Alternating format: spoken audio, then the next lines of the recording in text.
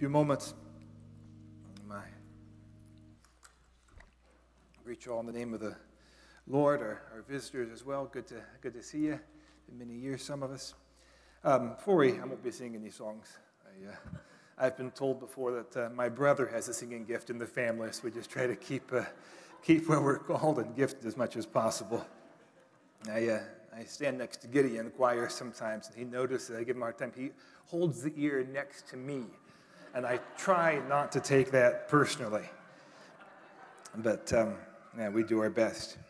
Before we get started, I just wanted to give a short testimony. On Monday this week, my wife and son were heading to a doctor's appointment, and I'm in the middle of my English class, and I get this phone call, and I almost didn't hear the phone because I have it on silent, but I heard something vibrating back behind me, so I picked it up, and it was my wife. It's always good to pick up your wife's phone calls, no matter if you're in the middle of something else. And this time it certainly was, because she and Job had just gotten in an accident. Maybe you could show the first slide here. There's our car. She'd gone through a red light and gotten hit by another vehicle, and we were just glad that it was just the car that was damaged. My wife didn't have any. She was a little bit sore for a day, but nothing bad. She often has headaches and things like that, but the Lord just really touched her. And so we're just very thankful. You know, we pray watch over our families when we go to work and things, and it's good to see how God does protect us. And I think her guardian angel just might have gotten a promotion this week. We're very thankful for that. But no, the other part of the testimony was last week, Brother Brandon and I were talking about the used car market. We both drive old cars and things. I said, Lord, I really pray our cars just keep on doing it for a really long time, because I hear it's really hard to find a car right now. When you do find a car, people pay above the sticker price and everything. I don't like paying above sticker prices and things like that. And it's the very next morning, I get the phone call, your car's in trouble. So we went and had it checked out. It was totaled pretty quickly. But my dad, he said, can I do anything to help? So he walked around. He went to a used car lot, and he walked in the door, and right behind him walked in the owner of the company, Tom All. This is not an advertisement, but he had just been to our school about a month before, giving the kids Gideon Bibles. So he knew who we were and things. And he said, just the day before, somebody had traded in a Dodge Caravan, low miles, great condition, good price. And within that same day, I went home 8 o'clock that evening with a new van, and that's God provided. He protects and provides. So we're just very, very grateful. My wife and I were talking that evening. We just, when God takes care of you in such a way, you just feel so loved. He takes care of us. Well, this morning, Lord laid on my heart. If I had to give it a title, I'd call it the broken image. And we'll start out in Genesis 1:27. I have it here on the slide. We can stand and we can read it. In Genesis 1:27, God created man in his own image. In the image of God created he him. Male and female created he them. So when Adam was created, we can see he was a mirror image of God. And then when Eve was separated out of Adam, together they formed a mirror image of God. And if the fall hadn't happened, and there have been many more mirror images of God populating Eden, one way or the other. We don't know how that would have happened. But humans would be able to look at each other and say, I can see God in you, because we're mirror images of God. We can see God in one another. That was what the intention was. We were created as a mirror image of God. However, with the fall, the mirror image of God that was in them was broken. It was shattered. And that's the broken image. I want to talk today about that broken image and how God works to repair it and how Satan tries to keep us from getting that image repaired. You may be seated. Go back to the PowerPoint presentation. I was thinking about a broken image, and we use, I might use a mirror, and then I was driving up and asked my wife in the car, what day is it today? And I was thinking about today is Halloween, but she corrected me. She's the more spiritual. And she said, no, it's Reformation Day, because this is when Martin Luther nailed his 95 Theses. So she put me in my place there. But I was just kind of thinking about Halloween, and one of the superstitions that we know, it's if you break a mirror, it's said to bring 7 years bad luck. I don't believe in that. But I kind of thought the idea behind it, why do people associate that bad luck with that superstition? Well, because they look at this as a picture of you, and when this image of you is broken, that's a bad thing. And I think you can take it back. This idea of an image being broken, it goes back to the fall. How God created man in his image. And when that image is shattered, when that image is broken, you can try to look in the mirror again. But if there's a shattered mirror, you're not going to see a clear picture of who you are. And when that image of God within the human being was broken with the fall, there is no clear image of who we are when we look at one another. We can see shattered pieces. Oh yeah, there's something good in it.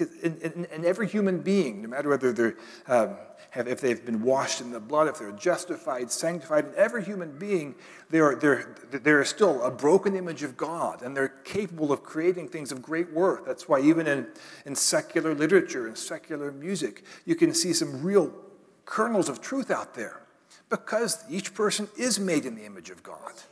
But it's a shattered image. And that's why we can't just focus upon any one individual to be our salvation, because it's a shattered image of God. So immediately, though, after the fellowship with God was broken, the image of God was shattered within Adam and Eve, immediately God comes down to seek his fallen children, because they've lost their identity, and the only place that they can see their identity clearly again is in God himself. So the image of God is shattered. They cannot look at each other and see exactly who they are. God comes down himself so they can see, that's Papa God. That's where I came from. That's who I am. He wanted to come right down to reaffirm who they are, that they're his children. And we're going to find whenever God comes down to try to reaffirm who his children are, the devil's going to come right in very quickly to hinder that. One of the... maybe our next slide, and then our next one. One of the very first of the 10 Commandments is, thou shalt not make unto thee any graven image. And I think this is significant, not just because it's the second of the commandments, but I think it's significant because we're made in God's image. The image is broken.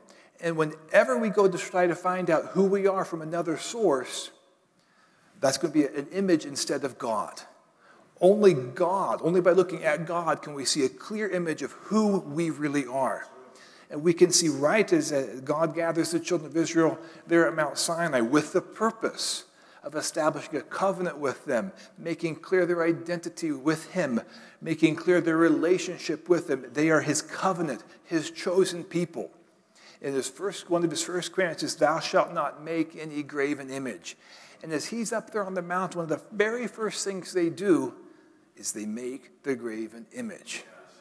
And we see clearly in this situation why this is so bad. Maybe our next slide.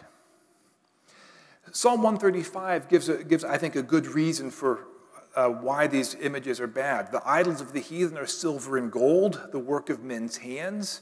They have mouths, but they speak not. Eyes have they, but they see not. They have ears, but they hear not. Neither is there any breath in their mouths. So it's completely illogical to worship a God that you make yourself. But the next part is the key. They that make them are like unto them. And whenever you set up an image instead of God in our life, we're not going to become more like God. We're going to start becoming like the image that we set up. And in the book of Exodus, as soon as they have set up this molten calf, they get up early the next morning, they offer burnt offerings and peace offerings. They get up to eat and drink, and then they rose up to play. They stopped acting like the chosen people of God, and they started acting like animals. Because they who make the image become like unto it. So when God wants us to be our attention completely focused on him, because that's the only way that we can see who we're supposed to look like. Because the image is broken. God wants our attention to be fully on him, because as we focus upon him, as we gaze upon him, and we open our hearts to his word, we become changed more and more into his image, because that's where we come from. That's what he wants to restore us to. He wants to repair the broken image, and that image is repaired by focusing upon God and drawing closer to him. The devil wants to get in there, get some image in between. Whether it's a graven image, whether it's a mental concept, doesn't matter. Get something in between so that we'll be looking at something else besides God. Because only by looking upon God, gazing upon him, accepting him, that's the only way that the broken image within us can be restored. Idolatry carried a stiff penalty in the Old Testament. Because if you're not drawing your identity from God, you will fall for anything, and you will start acting like anything. So there was a clear penalty in Deuteronomy 29, talks about if anybody starts setting up idols, turning your hearts away from the Lord your God to serve other nations, etc. And they'll say, when this happens, they might bless themselves in their heart. This is from Deuteronomy 29. And say, I'll have peace, I'll walk in the imagination of my heart, I'll add drunkenness to thirst. The Lord won't spare him, and his name will be blotted out from under heaven. It's a serious thing to reject the image of God, to reject the identity of God, and then lead other people astray in that. And then Brother Branham says, when Israel, this is in the Sardisian church age, when Israel rejected the leadership of God in the pillar of fire and turned to worship the golden calves, their names were removed from the book of life. And then he says, if it happened then, most assuredly, Israel's rejection of Jesus Christ as the Messiah would demand as severe a penalty. So I want to take a look at another time. Take a look over in the book of, we'll be thinking more about Matthew now. When Jesus Christ comes as the Messiah. Here he's coming God in flesh. If there's any way that we can see who we are, who we're supposed to be, who we were made to be, it is in the ministry of Jesus Christ. God in flesh. This is what God's will was at the beginning. But very quickly, whenever God is bringing forth a clear image of himself for us to focus on, become connected with, so that we can be restored and our broken image can be repaired, whenever that happens, the devil is going to come in with another image for us to look at. Now, in the book of Exodus, we see this as a physical, graven image. In the Gospels, we don't see the scribes and Pharisees erecting statues that we should be worshiping instead of Jehovah. We don't see a graven image. But we do see images that they have in their own conceptions of how God would work and their own doctrine, and those become the image that they seek after. It's so important not to take anything else but just what God is, because when you make an image, whether it be a graven image in the Old Testament, you look in all the old pagan literature, they have all these gods and goddesses. The gods and goddesses they create, they're more like humans. They're nothing more. You can't go beyond them and become more godlike. You become more depraved. When you take a look, though, in the New Testament, as Jesus comes, the Messiah comes, fulfilling all the Old Testament scriptures, the scribes and Pharisees refuse to accept it. And it's interesting, the things, maybe we could just look over in Psalm 69. I said, Matthew, we're going to look at Psalm 69. This is a messianic psalm, and David makes many statements about the Messiah here that Jesus ends up accepting or speaking about himself. As you're turning, I think it's interesting when we look, when Jesus comes as the Messiah, some of the things that happened around Israel at that time. I didn't realize, but the Sadducees and the Pharisees, they were two very, very different groups within Judaism. Actually, about 100 years before Jesus was born, there was a Jewish civil war, and the Sadducees and the Pharisees were on opposite sides. They were fighting a civil war. The Sadducees were more associated with the Greeks, and they wanted to Hellenize, make Jewish more like the Greek religion. And the Pharisees wanted to keep it simple, keep it back the traditions of Moses, and they fought a war about this thing. But what's the one thing that could unite these two groups in the spirit of bipartisanship? It was their rejection of Jesus. People who had great enmity would never work together, but when Jesus comes, when the Messiah comes, it brings these two groups together. So when the Messiah comes here, let's just take a look at Psalm 69, and we'll just pick out a couple of scriptures here. Verse 8, a couple of scriptures that we can easily identify with Jesus. I am become a stranger to my brethren, an alien to my mother's children. Here, this is a case where this is one that clearly can be identified with Jesus. He says, verse 9, the zeal of your house has eaten me up, and the reproaches of them that reproach thee are fallen upon me. Jesus quotes the scripture as he's going through the temple and cleaning it of the money changers. Let's see here.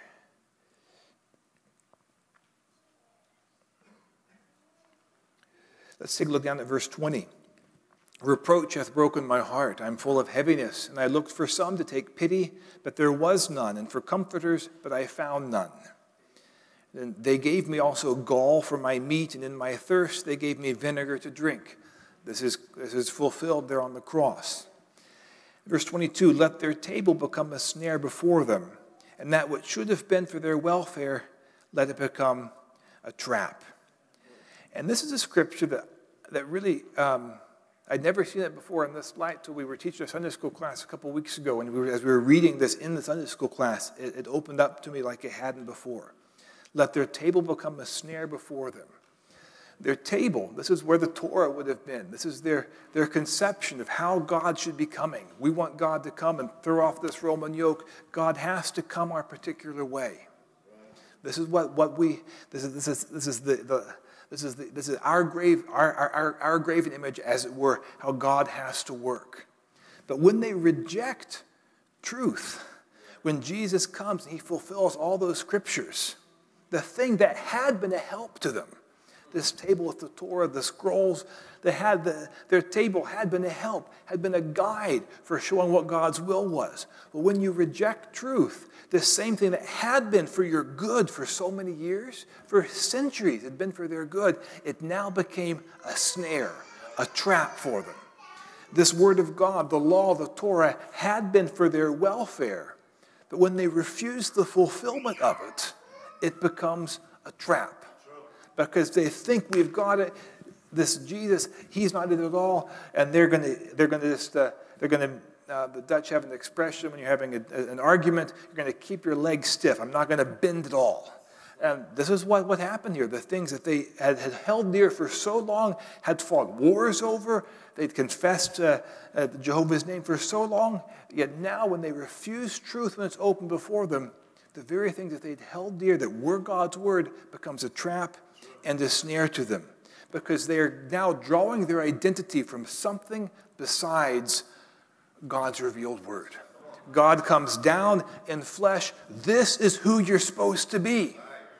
Here I am, Jesus says. I am he. He comes down in this way, and the devil comes right with him at the same time to give them something else. No, you don't want this. Hold on to this interpretation of the truth. And they turn away from that, from God's revealed word to what they thought was true. And what they had becomes a trap and a snare for them. When you look at, if you follow Paul and Barnabas through the book of Acts on their missionary journeys. Now we remember when whenever we erect a graven image, we become like unto it. And when one of the amazing things that happens as Jesus is going to be crucified, God has provided them with a king very different than what they had wanted or expected, but God provided a king. Well, in John 19:15, as the Jews are betraying Jesus now to Pilate, they shout with all their hearts, "We have no king but Caesar."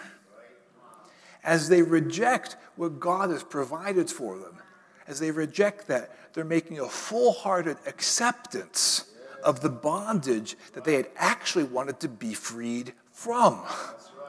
They'd wanted to deliver from that bondage. When you reject God's revealed truth, everything that you had becomes a snare to you, and you are making an open-hearted acceptance of bondage. And they think they're doing right the whole time. Now, Paul and Barnabas, we can look at Acts 13. Whenever Paul and Barnabas are traveling through Asia Minor, for a while they have up to this point, I believe, there's a pattern they follow. Whether they're in Cyprus or in Asia Minor, they first go to the synagogues, because God had worked with the Jews first. Before we start working with the Gentiles, we'll go to the Jews first. And every time they started getting put out of the synagogues after a while. In Acts 13, we see the Jews now, they have a likeness that they have erected of how God should work. It is different from God's fulfillment in Jesus. And we're going to see them becoming like unto the image that they've erected. Acts 13:45. When the Jews saw the multitudes of Gentiles who were following Paul and Barnabas, they were filled with envy and spake against those things which were spoken by Paul, contradicting and blaspheming. Now the Jews are acting like the very image that they'd erected. They reject the image of God. They take on the image of Caesar. Caesar is our king, and that starts affecting how they live. They don't want anything to do with these people who are actually teaching from the law, the truth, from the Torah, taking them beyond that. They don't want anything to do with that. And they're crying out as hard against, they persecute Paul and Barnabas just like they had been persecuted by Greeks and Romans earlier. But when you reject God's revealed truth, take on another image, you're going to become like that image. Paul and Barnabas waxed bold and said it was necessary that the word of God should first have been spoken to you. But seeing ye put it from you and judge yourselves unworthy of everlasting life, lo, we turn to the Gentiles. And from that point on, the pattern changes when they go to cities. They don't always go to the synagogues first. They start going to the Gentiles. They had taken something else. The Jews had taken something else as their image, and they became like it. Brother Branham says, God doesn't send anybody to hell. You send yourself to hell. God erects barrier after barrier. He sends the truth to you. And every time that we step over that, God's not sending us to hell. God's not sending judgment in our lives. It is we who are taking that choice. Whenever we take whenever the devil gives us a temptation, he's giving us one end of the stick. It looks very attractive, very beautiful. But we can't separate the end that the devil shows us from the end that's in his hand. Because it's very tempting, is out there, we want to grab that. But the judgments, the difficulties that come with it are connected there at the other end of the stick. And that can't be separated. Now, as Paul continues his journeyings, many different people start working with him. But maybe we can turn over to 2 Timothy. One of these men was Demas. 2 Timothy chapter 4. And we don't know a whole lot about Demas's testimony. What we do know, though, is he worked well with Paul for a time. But at some point, Demas started getting his eyes off of what God was doing and the world to come and the gospel that was being preached. And he got his eyes on this present world. And 2 Timothy 4:10 says, Demas hath forsaken me, having loved this present world.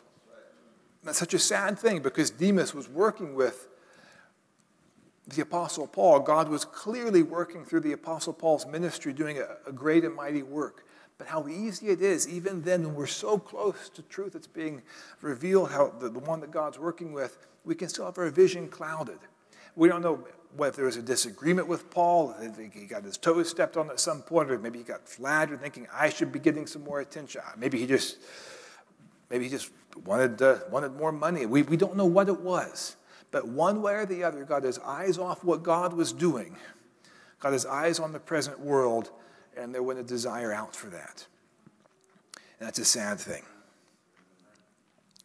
Now, I spend a little bit more time looking more at what the Antichrist, what the devil tries to do even in this end time. As God, we can take a look in the book of Acts. In Acts chapter 2, see how the church started out. And it's very clear God's working in a supernatural, marvelous way. The Holy Spirit's being poured out. It's just amazing. But if you compare the book of Acts with the description of the church that's given in the book of Revelation chapter 2 and 3 in the church ages, there's a very big difference between the book of Acts and how the church became over the succeeding centuries. Very big difference. And we see it somehow, somewhere, the church started perhaps getting their eyes off of God, started looking around and becoming more and more like the world. Brother Branham talks about how the church was very similar to how Israel was back in the days of Samuel, how they wanted a king. They wanted to be like the nations round about them. When they do that, they're getting their eyes off of what God is. God is their king. They start getting their eyes off of him, looking at the other nations around them, and they want something more like that. So in the day that we live in now, God has shown what the Son of God looks like. He worked mightily in Brother Branham's ministry and the ministry of many others, but he worked mightily in this way to do a restoration. And I want to assert here that the Antichrist is offering today, if you look at pop culture and popular religion, the Antichrist is offering a substitute image for the church to identify with. The Bible gives us a clear image of Christ, the gospel that Paul preached. We want to be looking at that. As we look at that, we'll become more and more like that, and the broken, the shattered image within us will be repaired. The devil wants to do anything and everything he can to get our eyes off of this truth, get us to look at anything else, so that that broken image within us can't be repaired. His goal, though, he knows how we're made. He knows that there's a need for something bigger than ourselves. There's a need for this sense of the religious, for this sense of the spiritual. So he does offer religion today. He helps men scratch their spiritual itch. He wants to do anything to keep that quiet enough so that they don't reach out to Christ. He's doing everything that he can to keep us from spying our true identity, which can only be found in the Word of God. Now, in kind of looking at how the devil would be working in our day, in the 20th century, the 21st century now, I read a quote a few years ago by a man named William Booth.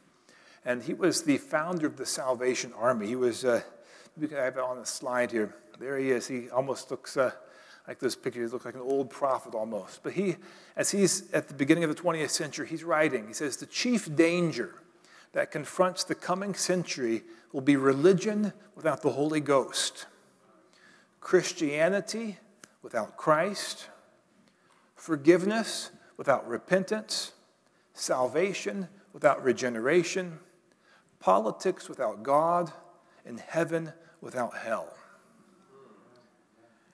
I read this and think, he describes our world today to a T.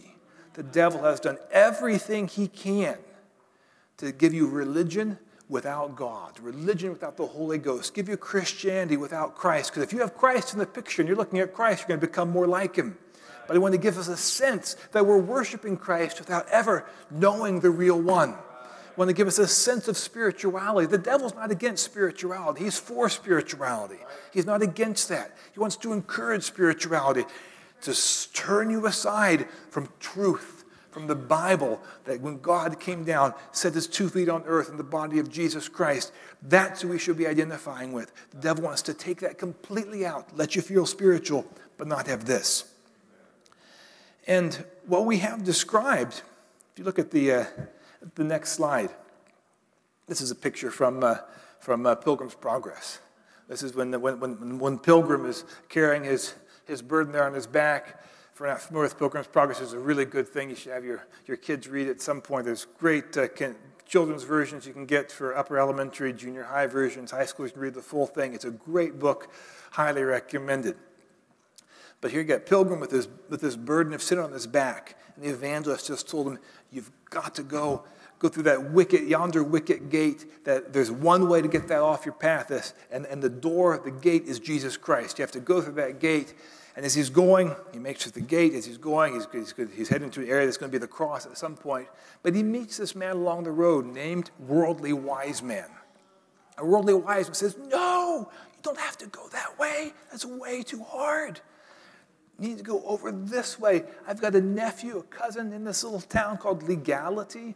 His name is Mr. Civility, and he can get that burden off your back in no time, not so long a journey, pain-free, and you'll be able to settle nicely here. Legality and civility. And a Christian goes along this way. It sounds nice, but shortly along the path, he comes he comes by this mountain of the law, because we can do all these things in our own minds. We can try to be nice people, and we can try to follow the law of God the best we can, but it doesn't always sate the conscience inside of us. And Pilgrim goes along Mount Sinai, and there's this typing the law of God, and he's feeling, I'm going to be condemned. That is not good. Death is upon me. And fortunately, Evangelist comes just in the nick of time. And Evangelist does not speak nicely to a Christian. He rakes him over the coals. I mean, if Christian were to be offended, this is the place where he would get offended. But he says, what Worldly Wise Man has preached to you, with all of his kind-sounding words, he sounds so nice. What he has done, he has tried to take the cross out of your experience. And any kind of spirituality or religion that takes the cross, the blood, Jesus Christ out of your religion, out of your experience with God, it does a disservice to you, and that should be offensive to us. Because it sounds so nice, what Worldly Wise Man said, civility. This is a place with nice people. Who wants to live with nice people? Yes, we all do. But if they're not, if they haven't met Jesus Christ, if they haven't met the cross, been filled with the Holy Ghost, you won't be helped there. You might feel good there sometimes, but Christ didn't come to make us feel good. Christ didn't come to make us nice people. Christ came for dead people to be made alive. If you go to the doctor and go to get surgery done, I'm not looking forward to having surgeries done. You're going to get shots. You're going to get cut. You're going to have things done to you that are not nice. But those things have to be done to get work on the inside. If you want your heart to be changed, open heart surgery, they take this saw and they cut through your sternum. They might break some ribs because something in your heart needs changed. It's not nice. This doctor's come up with this saw. Doctor, I want a nice doctor. No, you've got to have a doctor who's willing to do what needs to be done. And a Worldly Wise Man isn't that doctor. Well, in 2005, the University of North Carolina at Chapel Hill did a study of youth and religion, and they studied the religious beliefs held by American teenagers, and they conducted over 3,000 interviews. That's a lot of people to talk to. I'm thinking here, they're talking to folks who were teenagers in 2005. If they were 15 in 2005, they're going to be in their 30s now. So we'll just kind of see what they have to say about them. But the dominant faith posture among American teenagers, and indeed the culture at large, the researchers summarized as moralistic, therapeutic deism. It says this is the general religion of teenagers today and of our culture today. I just want to spend a little bit reading about this, because we're at a time when we have a broken image of God inside of us, that all of us do. And God wants to repair the broken image. The only way for that broken image to be repaired is for us to gaze upon the image of Christ. Focus upon that. And anything that tries to come between us and the true image of God, it'll be another image, but it's going to keep us from knowing who we truly are. And this moralistic therapeutic deism, this describes the church today, and if we're not careful, it'll get in our homes, how we even tell our Bible stories, how we tell our kids what it means to serve God. It's not always a happily ever after ending in every single area of our life. We need to prepare, it can affect us. Next slide. Moralistic therapeutic deism. What is it? Well, it has five main tenets or five laws about it. First, the idea God made the world and watches over it. God's main purpose for us, he wants us to be nice, he wants us to be good and fair. His main purpose for us, according to moralistic therapeutic deism, he wants us to be happy and feel good about ourselves. And we want this as well, but you can have something that is good, but if it misses other things that are true, the thing that you're being given is not a good thing. Nice people will live happily ever after. There is an afterlife, and if you're nice and good in this world, you'll live happily ever after. And lastly, God does exist, but he's cool with giving you your space. He'll be there if you want him to be there, but otherwise, he's hands off. Do your own thing. Just be nice to everybody. This is kind of a summary of moralistic therapeutic deism. And one author says that in a very real sense, this idea of being nice, kind, pleasant, respectful, responsible, working on self-improvement, taking care of your health, trying to be a successful person, this sounds nice. We want this. And in a very real sense, this appears to be true of a genuine faith commitment as well. But insofar as this can be described as a faith commitment, this is held by a large percentage of Americans. These individuals, whatever their age, believe that religion should be centered in being nice. So whenever you try to take a stand for something, taking a stand for anything is not going to be nice. So kind of anything goes. So it's moralistic in the sense that you got to give general framework for what does nice behavior look like. But it's therapeutic. It wants to give therapeutic benefits to its adherents. This is not a religion, the researchers explained, of repentance from sin or of keeping the Sabbath or of living as a servant of a sovereign God. This is not a religion about saying prayers or observing holy days or building character through suffering or of basking God's love and grace. This is more a religion of spending yourself in gratitude for the cause of social justice. It's about feeling good. The dominant religion among U.S. teenagers is centrally about feeling good, happy, secure, and peace. And this is the dominant religion in 2005 among teenagers. That means these are our 30-year-olds today. It's about attaining subjective well-being, being able to resolve problems, getting along amiably with other people. It's just being nice. Next slide. It says God is something like a combination of the divine butler and the cosmic therapist. He's always on call, takes care of any problems that arise, professionally helps his people feel better about themselves, and does not become too personally involved in the process. This is the God, the image of God that most people will carry today. And there is not a church of moralistic therapeutic deism. There's no denomination of that. But the authors have kind of described this. This is more of a dominant civil religion, and they don't have their own church, but they're almost colonizing the existing churches. More and more people come to church saying these kinds of things that do sound nice, but if you believe this without believing the cross, without believing Christ, without believing the death, the resurrection, the need for the Holy Spirit, you're saying some things that will sound, you might sound like you're saying the same thing as a true believer sometimes. Right. But you aren't. But you aren't. And this is a dangerous thing because the devil is giving us another image to be looking at, and that's going to keep the image of God within us from being repaired. The authors of this study argue that this distortion of Christianity has taken root not only in the minds of individuals, but also in the structures of at least some Christian organizations and institutions. How can you tell? The language and the experience of holiness, sin, grace, justification, sanctification, heaven, hell. Those things aren't often talked about. It's about being nice, communion with God, having good feelings. Being moralistic, we're supposed to be good people, supposed to feel good about ourselves, and we're supposed to have some honor to God. Instead of talking of these things, the doctrines of the Bible, it's been These things have been supplanted by the language of happiness, niceness. And if you're nice, you'll have some heavenly reward there at the end.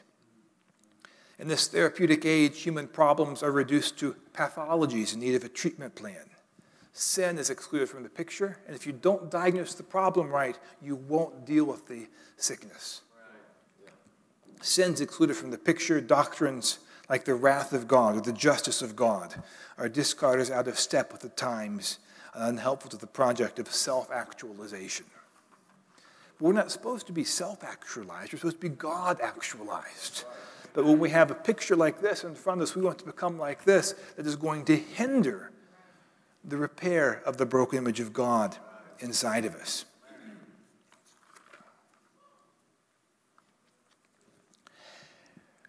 When you think about this is the image of God that is preached in many churches throughout the country, many places. So even though we're made in the image of God, the religious being that's offered in most churches is one where the God of the Bible is largely absent. That means there's no real mirror for us to see who we actually are. Just kind of think about, in the Dark Ages, how did the devil do this? He did it by doing the whole church service in Latin. And now, in our society today, we have Bibles. Everywhere you can get Bibles. You can get Bibles anywhere. You used to be thrown in jail for smuggling them. Now you can get them. You have a dozen Bibles perhaps in your own house. You can have it on your telephone. You can have it on any device. You have them all over the place. But it's deceiving us thinking that this is the God of the Bible when it's not.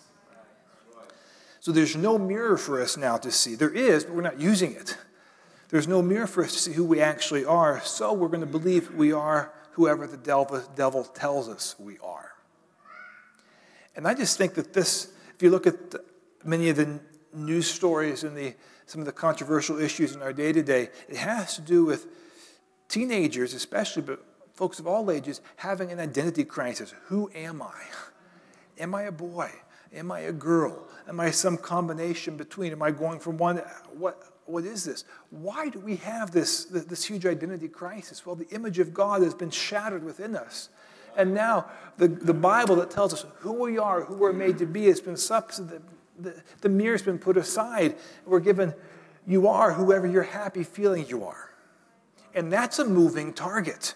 Because one day you'll feel happy one way, another day you'll feel happy another way. There's no real basis for who you are because the image of God has been shattered and our reference point for who we are, God in the Bible, has been pushed aside. It's here, though. We can look at the Word of God. We can be changed more and more daily into His image. But we have to look at it and not take any substitute from the devil.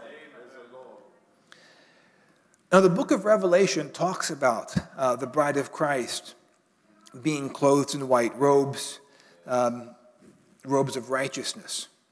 And I just want to ask, how is the modern church ever going to have such clothing if a religion without the cross is being preached? If a religion without the blood is being preached? A religion without the Holy Ghost is being preached? Repentance is not a fun, feel-good process, but it's very, very necessary. And if you're saying, and as William Booth said, in this 20th century, he's thinking there's going to be forgiveness without repentance. I'm sorry, but there is no forgiveness without repentance. It's not possible. And if you're being told you'll be fine, it'll be just fine, but if you're not ever going through and repenting, it's not fine. If there's salvation without regeneration, where regeneration is a work of the Holy Spirit, where yes, you come just as you are, but you don't leave just as you were. If you leave just as you were, you didn't meet anybody there at the altar. So William Booth is saying, this coming century, there'll be a great danger. People will be thinking they have been forgiven, but without having any repentance. They'll think they're saved without being regenerated. That's a lie, a complete lie. And if this is the kind of thing that's being preached, how will a church ever be clothed with robes of righteousness? Moralistic, therapeutic deism does not clear spots, wrinkles, and such things from your clothes. It does not let you be holy without blemish. There's only one way for that, and that's for the blood of Jesus Christ to come and flow over us, for us to be washed by the water of his word, where his word, with his anointing, is being preached week in, week out, where we're fellowshipping not just around the word, but in the spirit of the word, with revelation of God. That's the only way. The only way for the bride of Christ to be clothed in white robes. Now, there are many voices in the church world. I'm by far not the only one.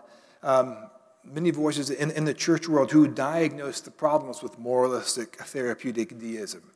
And they're very good at diagnosing it, much better than I am, much better at describing what's wrong with it. But I'm going to suggest they're better at diagnosing than treating.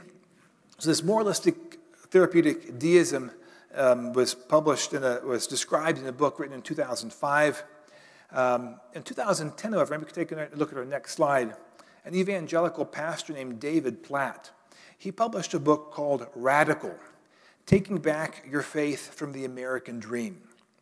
And in his book, he critiques the church for becoming like a corporation. This Church Inc. offers all kinds of benefits: social centers, daycare, entertainment, a consumer version of Christianity.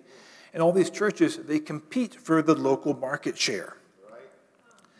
And many Christians are simply pursuing a spiritualized version of their worldly goals. And one of the pictures, along with Platt's book, his diagnosis says, we are not worshiping the Jesus of the Bible. He's right. He's right. The American dream has taken over the church at large. He gives a good diagnosis here.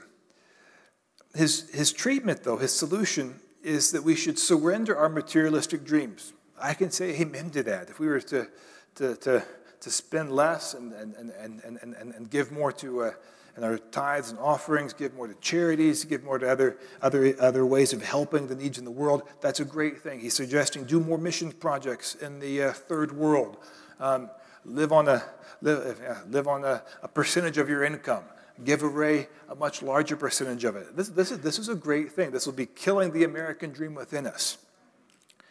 There are great goals that he sets. There's nothing to be said against them. We'd do a lot better if we lived on less and gave our surplus to good causes. But I'd say, even though he diagnoses this really well, his idea of living on less and giving more doesn't really restore a church who's held the doctrines of Balaam, who've gone into Jezebel religion, and who believes all kinds of things that are not true about God and the Bible. He gives a good diagnosis, and it would be good if we spent less and gave more. But we need something other than what he's prescribing. What God prescribes, God looks at the very same situation. If you read Revelation chapter 3, when he looks at the Laodicean church age, God is describing the very same things that these evangelical pastors would be describing. This last stage church is going off the rails. People are catching it, they're diagnosing it.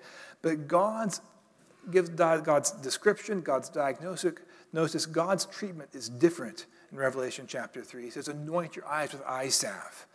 If you look at Revelation chapter 3, Revelation chapter 2, this is not a church that needs to give less or spend less and give more. It's a church who needs to be restored back to what the church was at the beginning. That is God's treatment plan, if we were to call it such. So even though Platt's treatment plan might be different than what God's was, some of the things that he says in this book, I came across this first in the New York Times book review years back, but this sentence just wowed me. He says, when we gather in our church building to sing and lift up our hands in worship, we may not actually be worshiping the Jesus of the Bible. Instead, we may be worshiping ourselves. We may be worshiping ourselves, he says. And I get to thinking, I always heard there's only two choices on this shelf, pleasing God or pleasing self. When we please self, who are we really pleasing? It's I can think back to Isaiah 7 or 14, I forget which, but Lucifer wants to exalt himself above the stars of God. He wants to be like the Most High.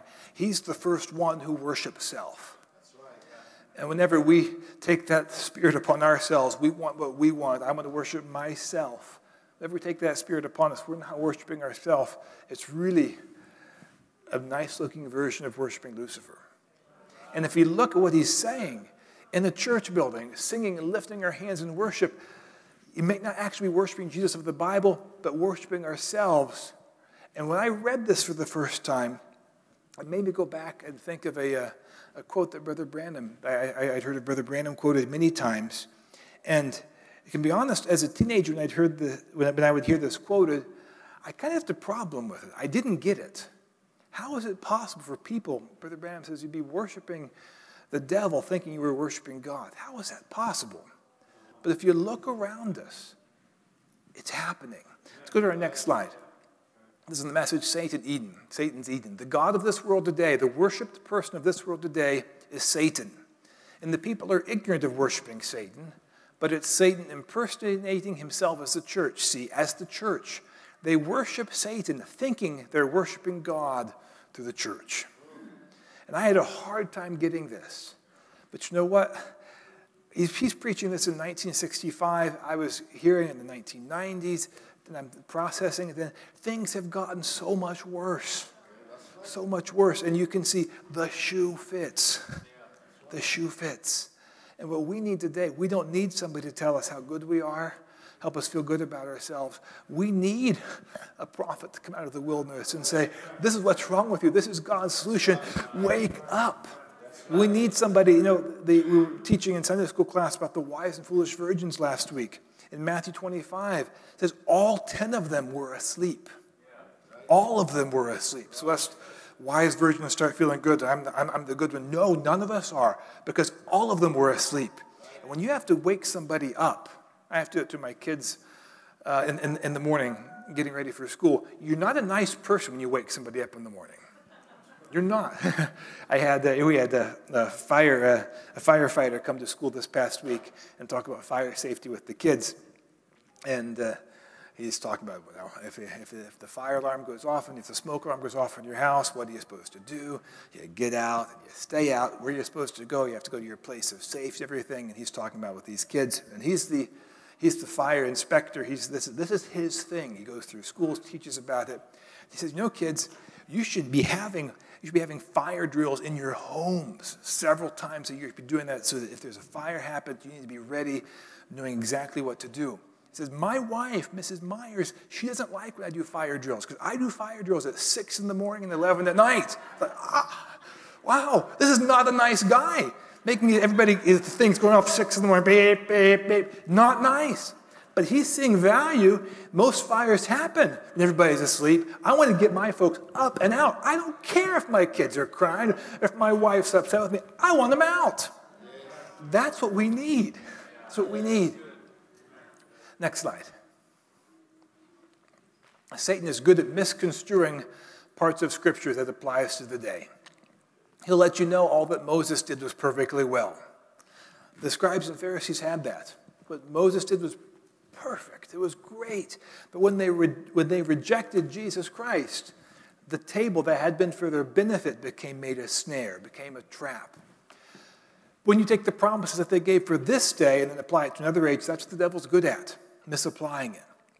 That's all he has to do, is to get the people to believe it that way, and that's all. He doesn't have to translate the Bible into Latin. He doesn't have to block the app in the whole country. He just has to get you to think, this isn't for me.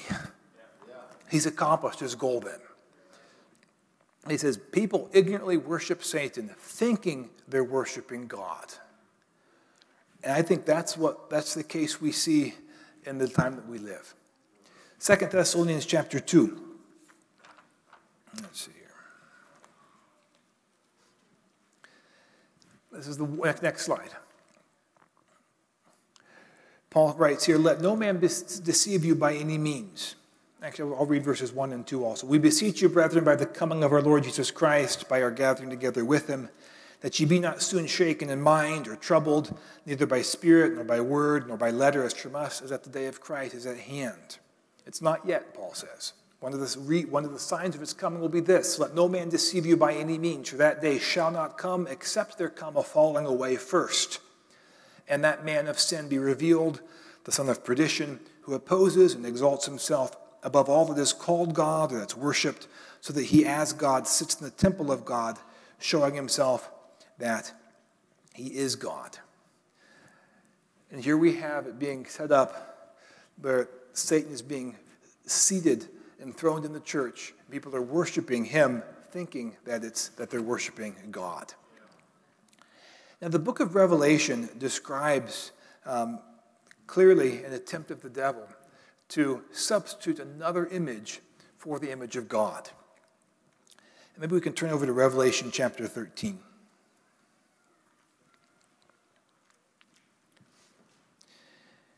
Now, in Jesus' day, there was a large group of Jews who would have been following Moses,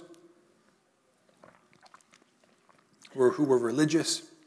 And the church age book, Brother Branham says, as Israel, the chosen people of God, in majority, when they rejected Jesus, they forfeited their rights in the book of life. And he also says, then so also will the majority of the Gentile church come into condemnation with the resultant removal of their name from the book of life by rejecting the word and thereby entering into the world ecumenical movement, which is the image erected to the beast. And when I read that statement a month or two ago, that's a huge statement. The majority of the names of the majority of the Gentile church have their names removed from the book of life.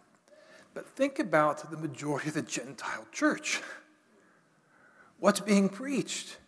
If it's moralistic, therapeutic deism, there's nothing there that'll let your robe be white and righteous. There's nothing there that'll do that for you. Next slide, Revelation 13.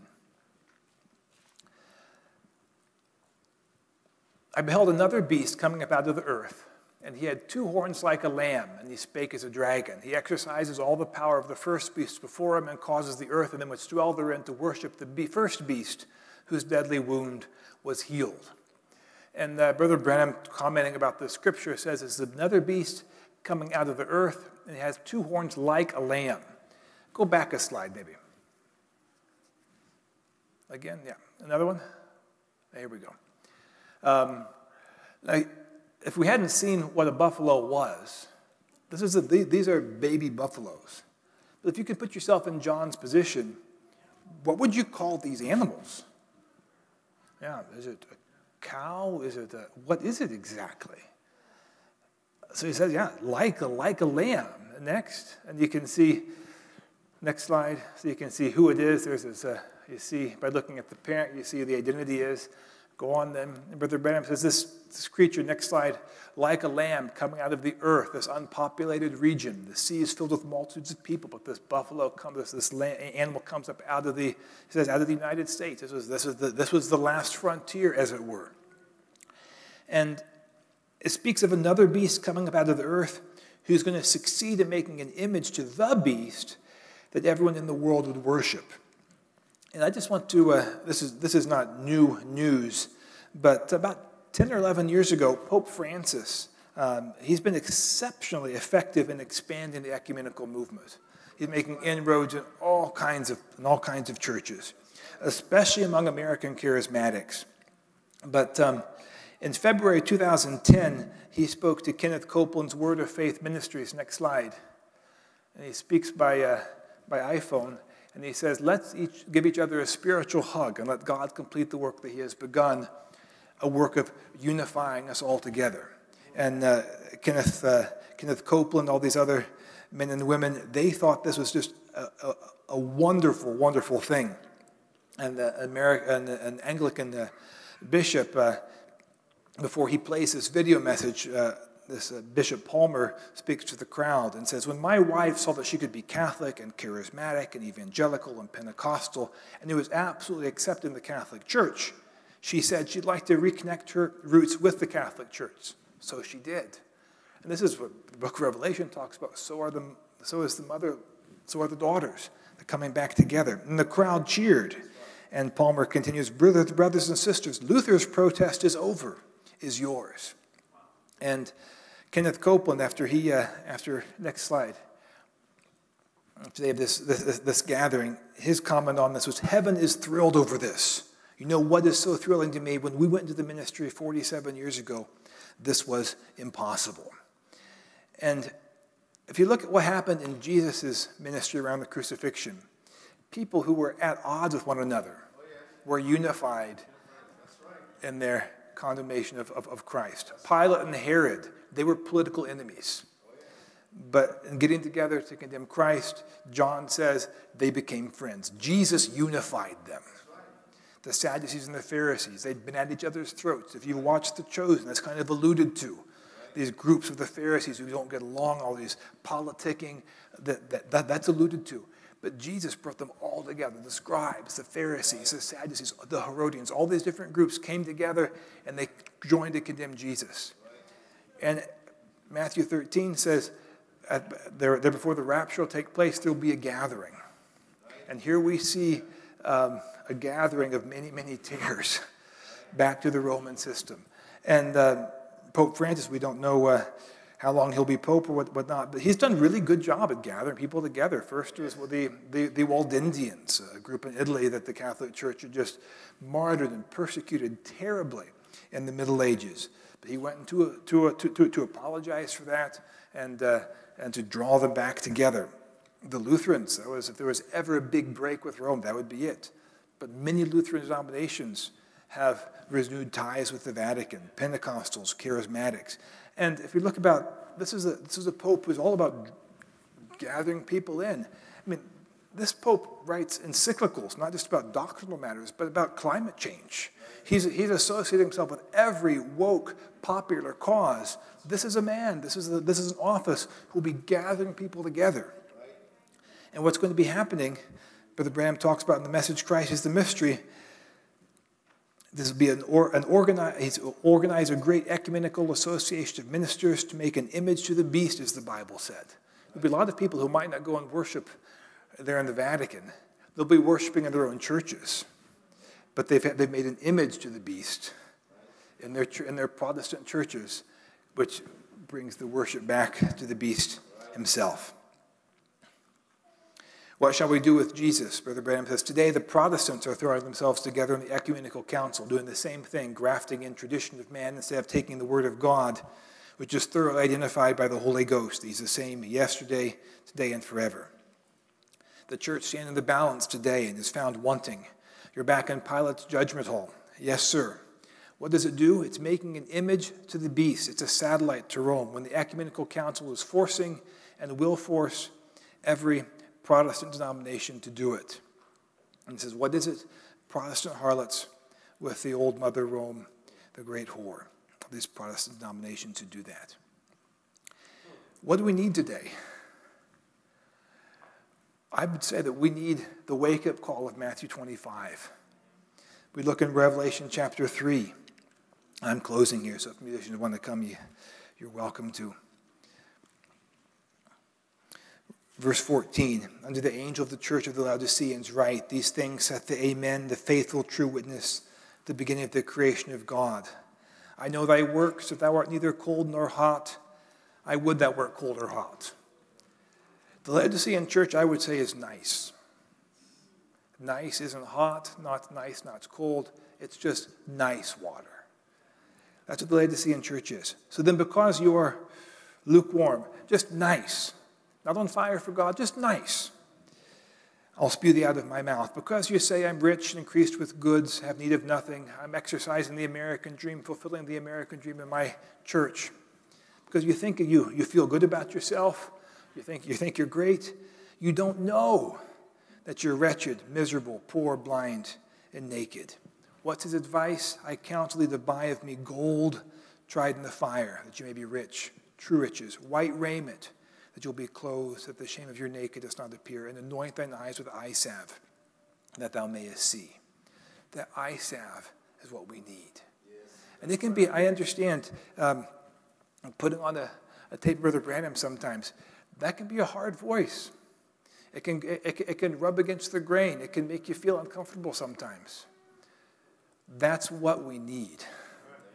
And I would just encourage you, take a look at, make time for God. Make time to play a tape. Make time to read a message.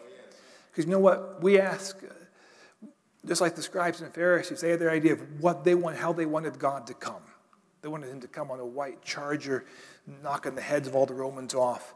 And sometimes we wish, perhaps people would wish that God would have sent a theologian who could give a well-reasoned explanation of this or that. God didn't send a theologian.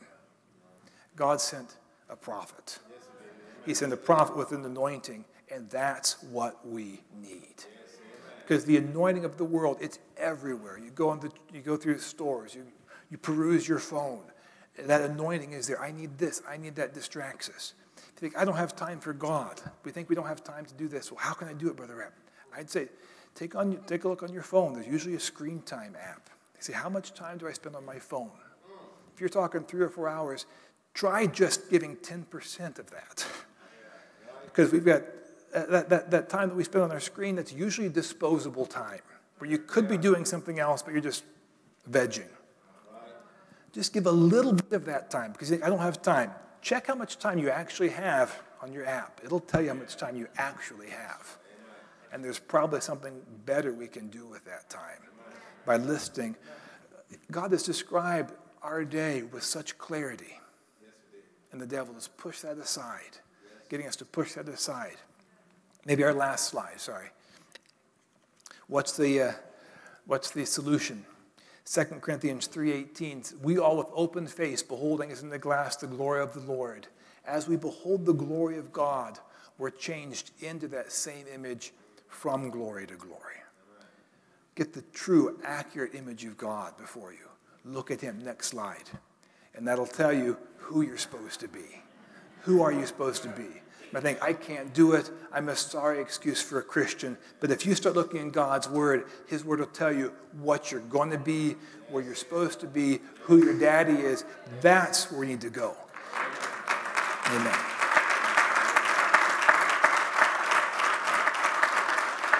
Let's stand and pray.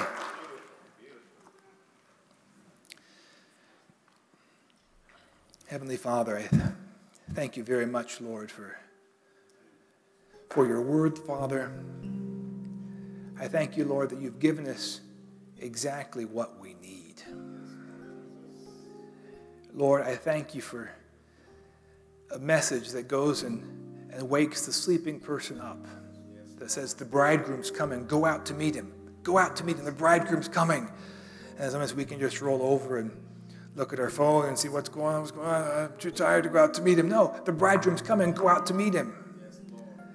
Lord, I pray, oh Father, that you would shake us also.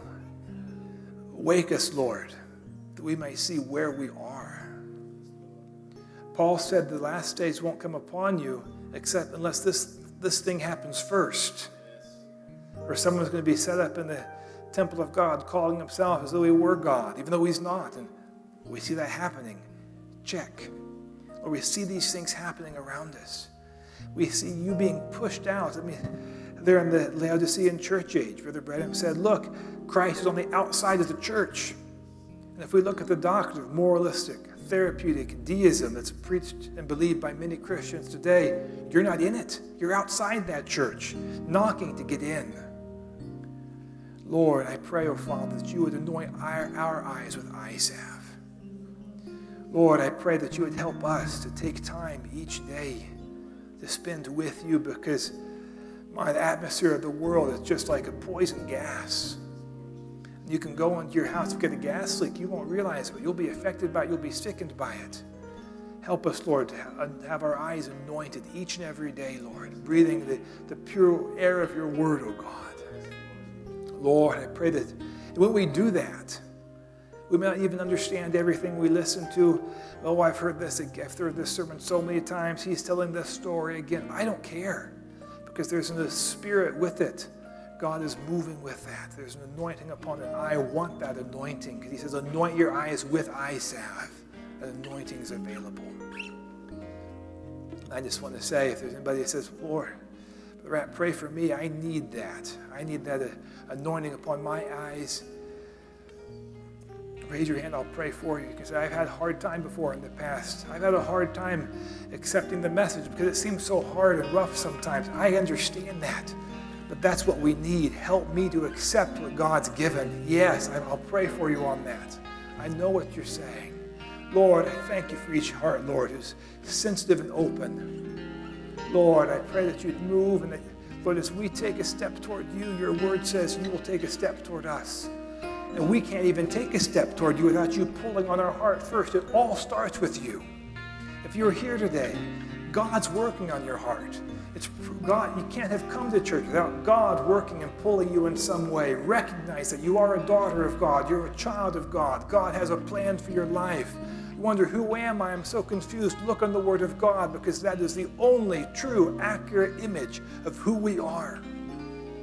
I pray, oh God, you would help us to stare into that, gaze upon it, that we might be changed more and more into your image each and every day, oh God. Bless each heart, I pray, in Jesus' name. Amen. Open my eyes, Lord. We want to see Jesus.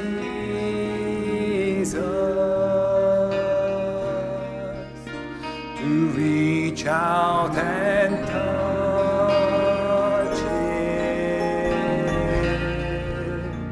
to say that we love Him.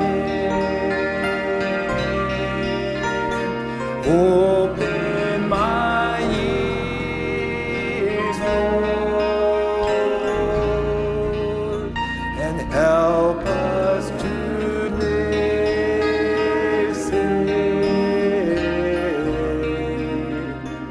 open my eyes, Lord. We want to see Jesus.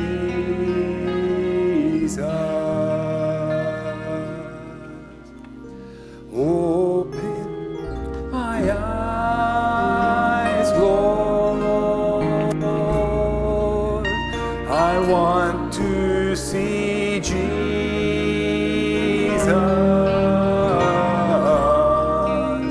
to reach out and touch Him, to say that we love Him. Open my ears, Lord. Help us to listen.